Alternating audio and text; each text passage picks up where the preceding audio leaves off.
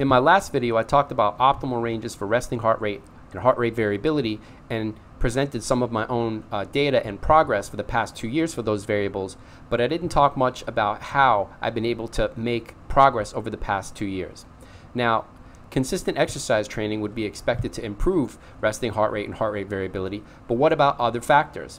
So I've left up my resting heart rate data from the last video just for reference, and I added a little bit more data. I included my July data, whereas before I did not include that data. So why is that data there? Well, it's possible that weight loss may be driving my improvements for resting heart rate and heart rate variability. Why would I think that? So here's a plot of my average monthly body weight for the same period, so from August 2018 through July 2020. So body weight on the y-axis plotted against time. And the plots look almost identical. So we can see that I reduced my body weight, then it went back up, then it went back down consistently, and that trend is almost perfectly represented in my resting heart rate data, with the exception of my last few months of resting heart rate data with a small uptick in the resting heart rate.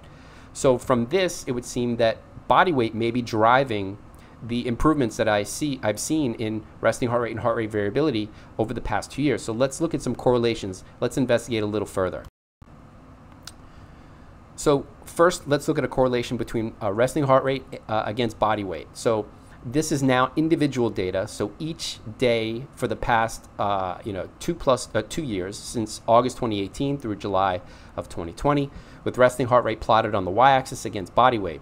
And what we can see by the black trend line is that there's a decent correlation on the border of moderate, with a correlation coefficient of 0.4 between my body weight with resting heart rate.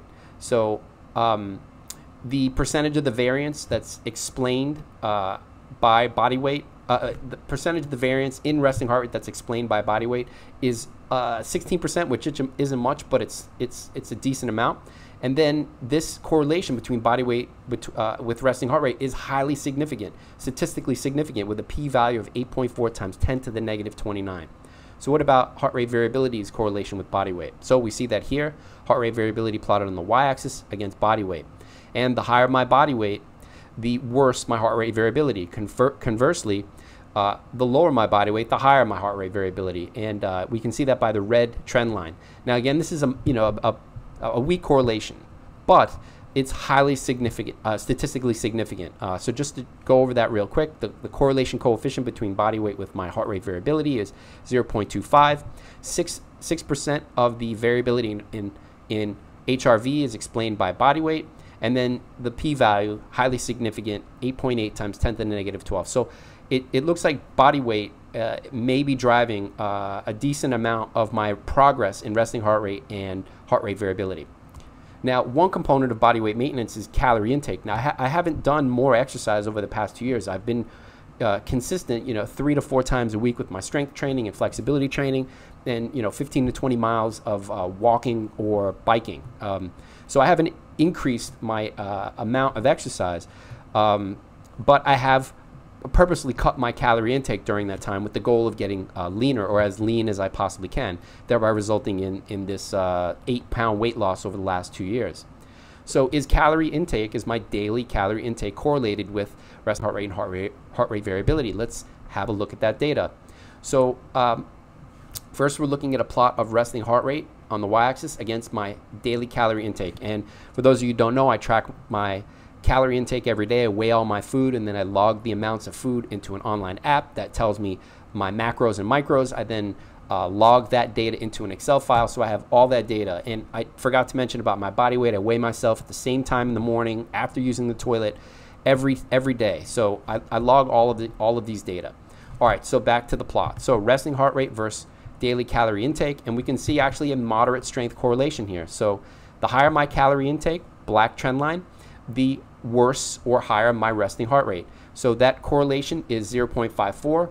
29% of the variability in resting heart rate can be explained by my daily calorie intake.